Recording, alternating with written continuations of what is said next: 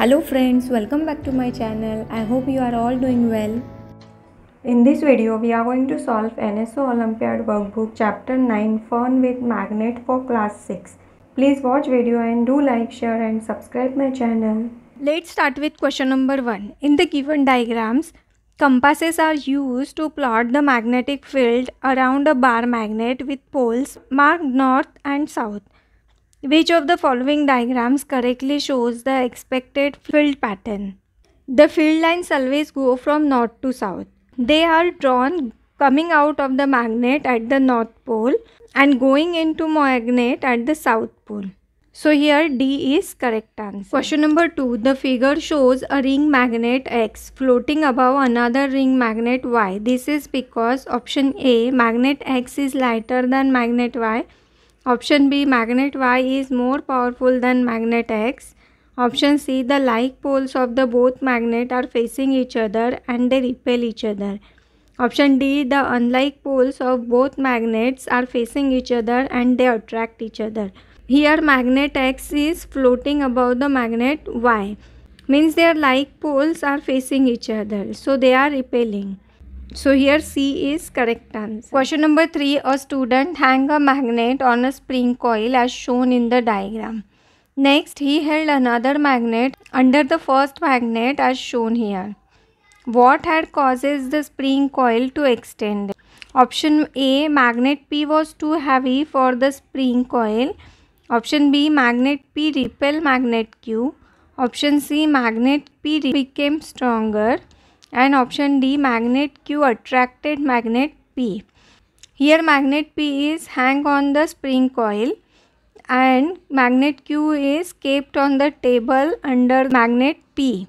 So here these two magnets attract each other and magnet P move toward to the magnet Q. So the string coil is extended. So here D is correct answer. Question number 4. Lisa did an experiment to find out which part of the magnet attracts the maximum number of pins.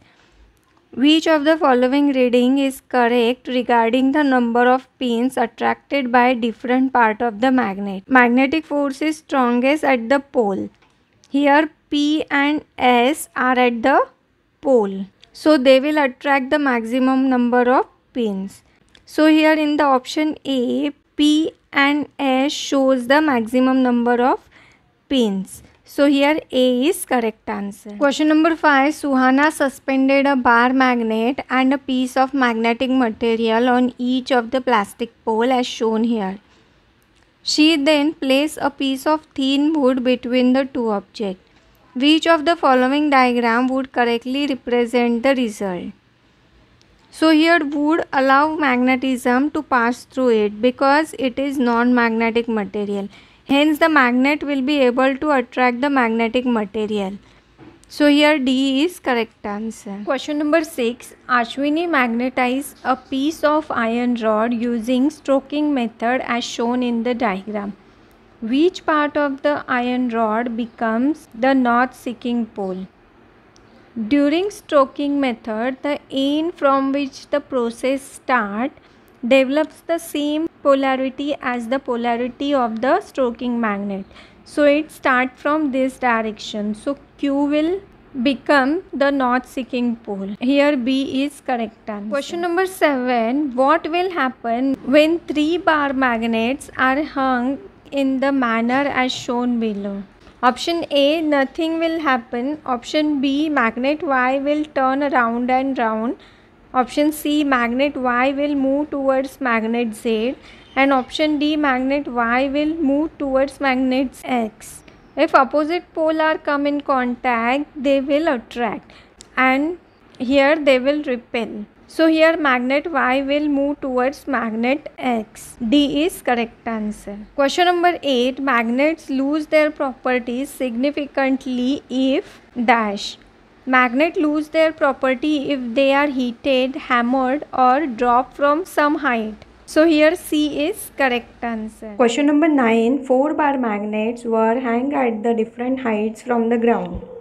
Based on the diagram, which magnet has the strongest magnetic force if the nails were placed on the ground initially? Here Magnet R is farthest distance from the ground than the other magnets, but it will attract same number of pins. So the magnet R has the strongest magnetic force. So here B is correct answer. Question number 10. In which of the following a permanent magnet is used? Option A, magnetic door catcher. B, loudspeakers. C, compasses. D, all of the above.